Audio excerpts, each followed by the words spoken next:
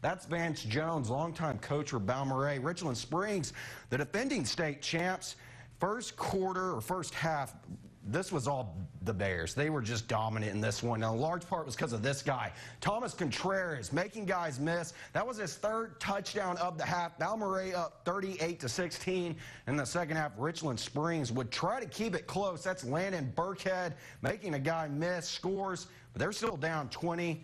And as I started out, this was all Bears. Andrew Larimore to Alex Abraham, breaking a tackle, spin move, touchdown, and he was your offensive MVP because Balmorhea gets the 74-38 win.